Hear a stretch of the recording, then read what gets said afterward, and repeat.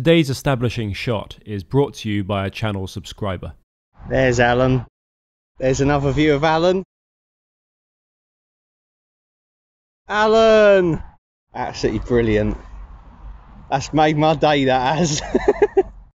Mostly to escape the gaze of your fellow viewers spotting me over the security fence, this episode's focus is beneath Alan, where we've not been a great number of times. Before getting to prepping the underside's gel coat for priming and coating, there are some bits and bobs sticking out that need sorting.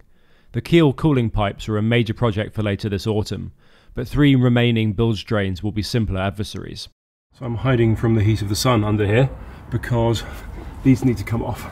They don't really perform a function anymore, and importantly they're going to be quite vulnerable underneath the hull, so I'm going to be removing these and trying to clean up the bottom of Alan.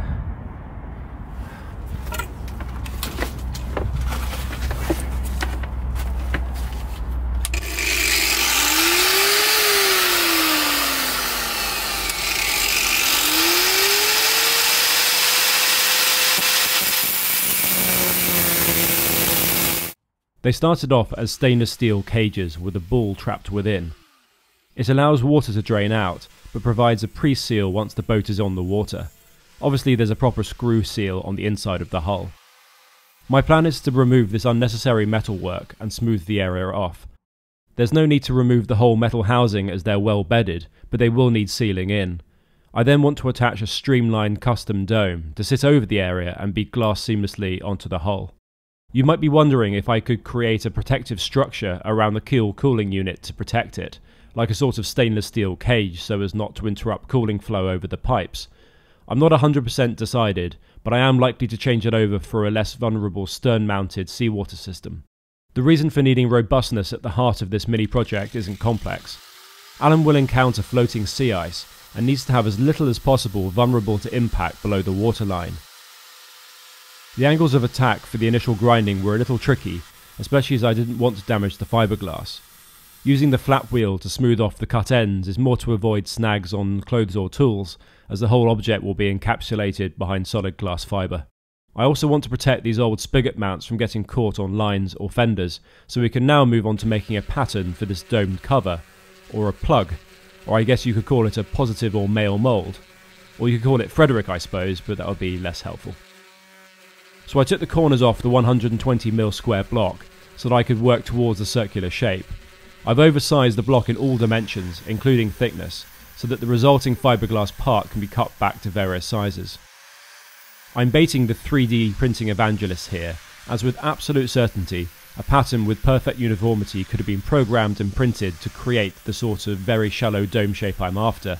However, I don't have a 3D printer, but I do have an offcut of wood, an orbital sander, and an angle grinder. I found the sander preferred the basic early shaping job, but then the disc kept on trying to escape the Velcro pad. It was the least suitable sander for the job, but I didn't have a belt sander or electric plane handy. The final shaping involved deployment of an old grinder flap wheel that I don't mind getting hot and a little bit clogged up. The majority of this work has been done by eye, but I marked the centre point and I measured the angles fairly roughly before deciding I was happy.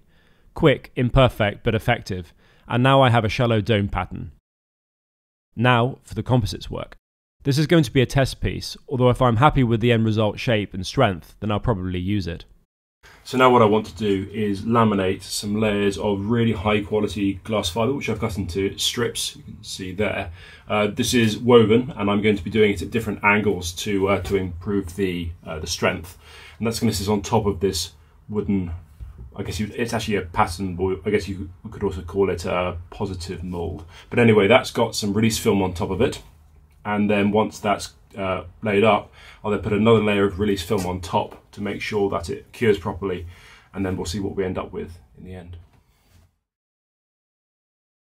My technique was to first of all lay on one covering of glass strips to completely cover the pattern sat under the release film, giving me the size needed.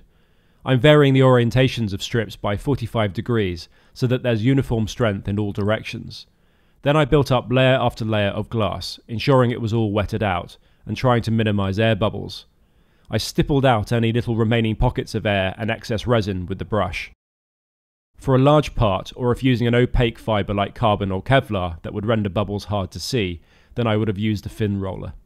Next came the fiddly part, as the wet layers of glass could slip and slide if I wasn't careful. I needed to make sure that the glass conformed to the shape without ridging, and that's down to the strip widths and also the fabric weave type. I was on the edge of acceptability, so we'll learn for the next few parts. Anyhow, it was a resounding success, and another layer of release film got placed on top. I want to make half a dozen parts, and this makes deciding on technique difficult.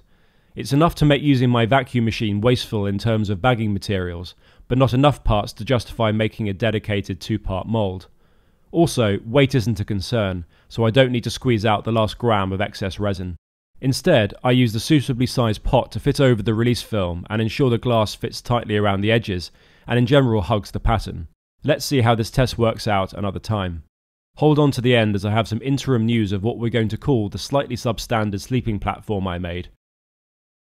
I'm going to be in Iceland making a special film for much of the rest of the month, but I'll try and squeeze out another Alan video if I can beforehand.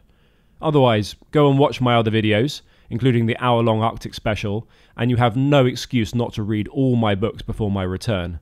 Don't forget to review them on Amazon and Goodreads too. To the plank.